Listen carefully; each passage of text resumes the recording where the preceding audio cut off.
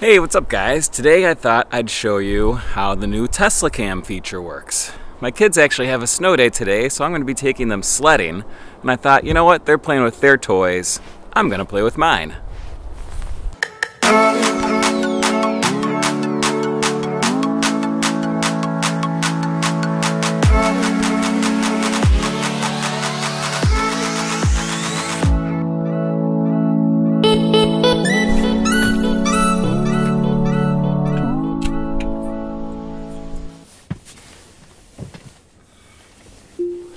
Alright, so to support the new Autopilot feature, Teslas have 8 cameras.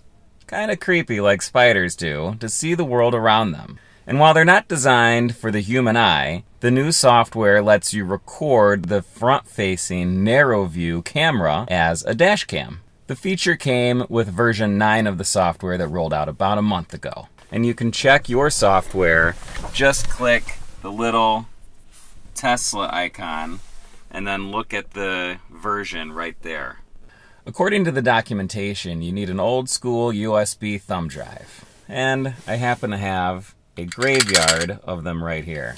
After you format it with a FAT32 system and add a root level folder called TESLACAM, you just plug it in right down here.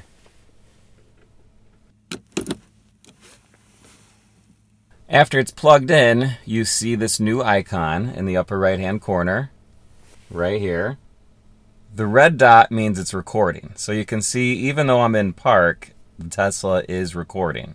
If you press the icon one time, it makes a beep, shows a new icon, and that indicates that it's saving. If you press and hold it for 2 seconds, that pauses the recording indefinitely, until you press it one more time, and then that resumes the recording. And this is the picture. And you can see the Tesla does record while in park. Now let's see how it works when it's driving.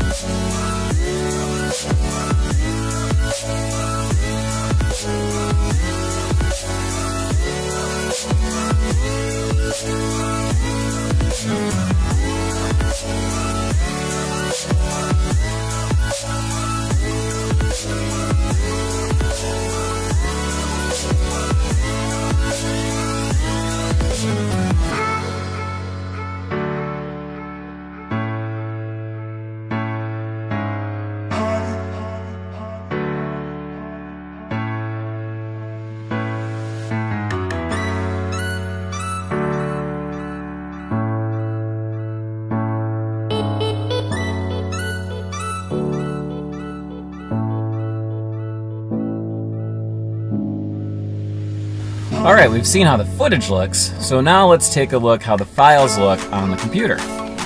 Just pop the USB drive out.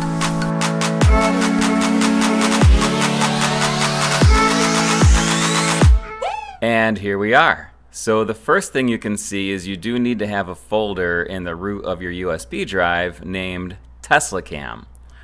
After that, the Tesla produces MP4 files, one for each minute of its recording.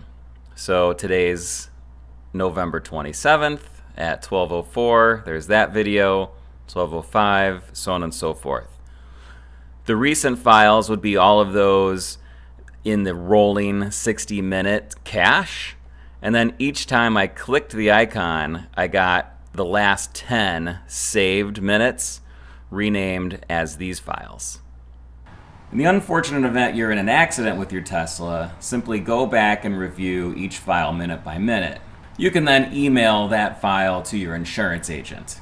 Alright, so that's it for me today. I'll wrap it by saying the TESLACAM may not be the world's greatest dash cam, but it's free, It's built in, and could be super useful if you do get into an accident, which is pretty bad in a Tesla anyway, given all the repair times. As everything Tesla, things keep getting better, so expect more goodness in the future. Until then, enjoy the snow!